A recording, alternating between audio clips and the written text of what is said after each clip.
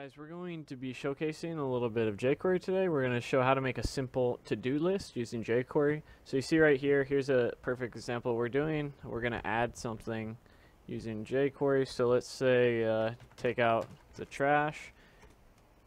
Oops. We want to clean the garage. So there's a few things going on here, but let's just go ahead and jump right into it. And we can, we're not going to make it super intense, but if you've never worked with JavaScript in Eclipse, I'm using Eclipse Mars, so go ahead and create yourself a new JavaScript source file, and we're going to name this one to do list.html. Oops, excuse me. So we want to create a new HTML file. I'm not going to worry about CSS for this. If you want to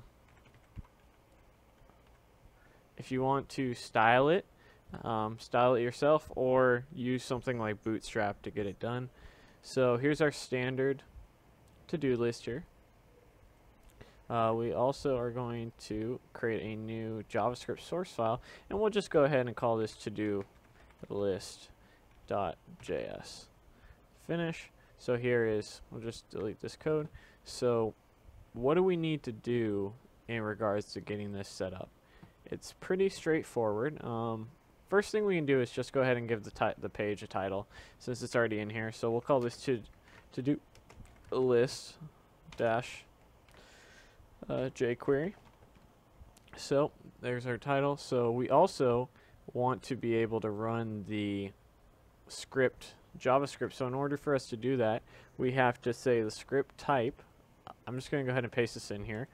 So that basically gives us access to saying read our script as text/JavaScript, and here is the link, the source for our script, and then we're going to need to go ahead and do the same thing for our JavaScript file. So we're going to need to go script, and we'll set type equal to text/JavaScript, and then close it. There's the ending tag, and don't forget the src, and that's going to be equal to to-do list.js. So far we've set up the basic HTML for the to-do list. Maybe we want to start off by doing a little bit more HTML, giving h1 header here, and we'll just say to-do list. And if we really wanted to get fancy, earlier I did it like this, small, and then we'll do dash j dash jQuery.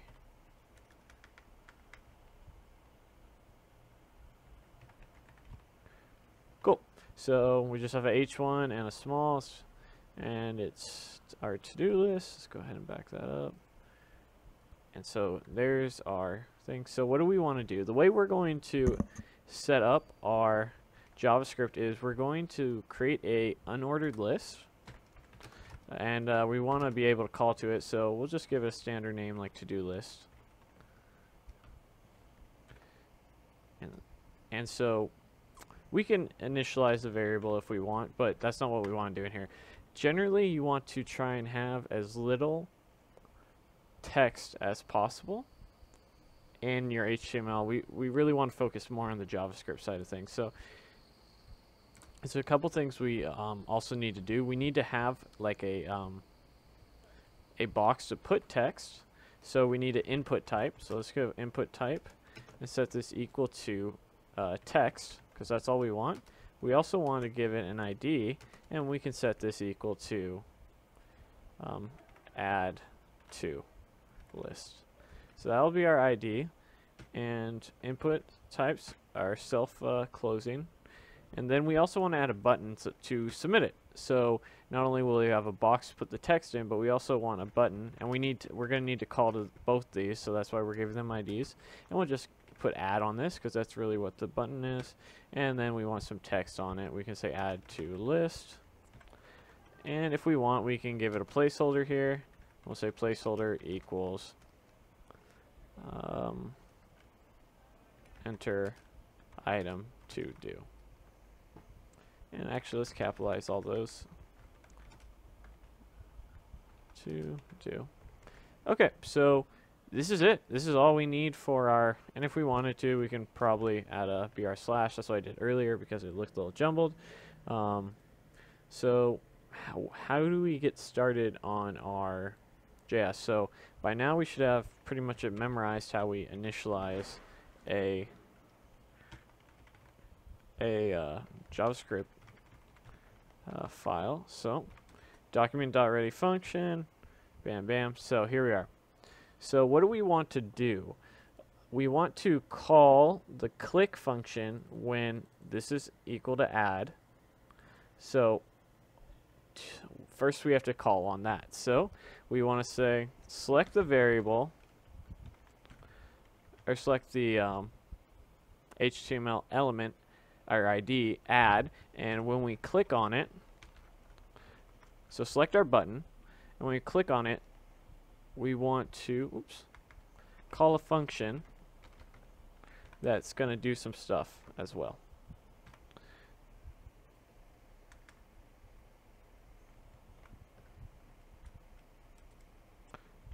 Alright, so what is it that we want to do? So in our input type, we have an ID add to list. So here we want to take that input and we want to store it in a variable. There's a couple different ways to do this, but this is the easiest way. So we're going to say var new list item equals, we need to set it equal to the variable in there, which we named add to list. So add to list. Did we do all lowercase? Yeah, we did. Okay, so I'm already messing up. Add to list. And then we want to get the value of it. So that will just set it up as a string for us. And so now we basically have a string that's equal to our input. Now what do we want to do with that? Well, we don't want it to just keep on adding empty items. So first thing we may want to do is add an if statement that's going to check the length of this. So now list item, and there's a bunch of guess and check, but for me this is enough for right now. So we're going to check, is it greater than 0? If so, this is where the code we wanted to do. So far we've got the value of our input. We're checking to see if it's not null or it's empty, because we don't want to add anything empty to the list. And next we want to add to our to-do list. So remember here we created our to-do list UL. So we want to append to that and add an li instance. So let's go ahead. We called that the to-do list. Alright, so we're going to select to-do list and we're going to .append. So we're going to add some stuff to it. And what do we want to add? We want to add a list object, but we also want to add the new list item. And then of course we have to close it. So here we are here. We have new list item and we've added it. So let's go ahead and continue on here and we'll test all this out in a second. But so we check it's not empty. We append it so that it adds the new list item to the list. What else can we do? There's a bunch of things you can do, but for the only other thing we're going to do is we're going to make it so that it clears the input bar. Otherwise, it would just keep on having the same input, and that's not really what we want. We want it to look somewhat good. So if we add take out garbage, it's not just going to keep on saying take out garbage, and this way we won't be able to double click to add it twice accidentally or anything like that. So what we're going to do is, this was add to list. So we're going to select add to list. And we are all now going to .val, and same thing here, except now when we select it, it's going to when we put in the parameter, it's going to override it. So first it's going to add it to the list, and then it's going to override the placeholder, or not placeholder, but the value that's in there, so it's going to clear up. So let's go back and see where we're at. So this was, if you don't know realize how to run this, you can go to wherever your workspace is. So here for me it's users, Dylan, workspace, apply jQuery, to-do list.html. So properties, so just go ahead and copy the location, and then you just have to add throw it in the bar here. So there's that slash, oops, excuse me, we want to slash to-do list.html. So there it is. There's our to-do list. Enter item to do. There's our placeholder and our button. And so if this is working properly, and it seems to be, it's not going to automatically add it. So let's go ahead and add. And like I said, this isn't perfect, but let's go ahead and add some spaces. And so it's still not going to add it, which is good, I believe. So all right, now let's just put garbage. Take out garbage. So okay, so something's not working. So what is going on here? So let's check our work here. We have add to list. We are selecting our add.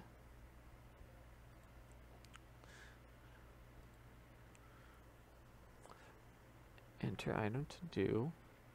So we're trying to append it. So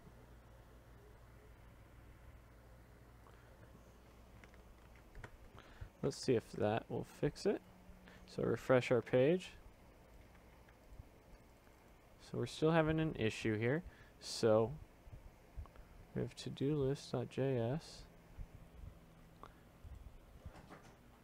I think I found where my error was.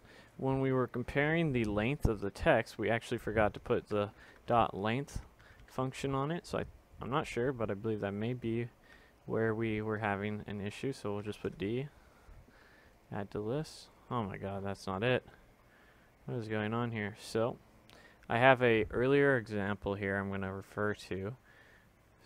That was the one that we did. So we're saying our new list item text dot append li. Another error I seem to have made here is I forgot to tell this to name that properly. So hopefully this will fix it. So little errors like these. Still not adding it. So this is why you need to follow standard naming conventions. Took a second here, and I noticed that I accidentally, probably not accidentally, added a capital L here and didn't do it over here. So now I'm hoping 12 errors later, there we go. So now we can add to it, and in this case when we refresh it, because we're not storing anything in database, it's just pure HTML, we're gonna do take out the garbage, add to list, and you can see here it cleans it out and puts the old placeholder in. So that was a bit of our let's make a from scratch jQuery to-do list. And of course you could probably add a delete method, and you could add a user account, and you could do all this crazy stuff, but this is our standard basic create a to-do list in jQuery. So in the next video I'll either elaborate more on this or maybe create a shopping cart type of thing where it will actually calculate your prices as well as you go. So I'll see you guys then. Thanks for watching.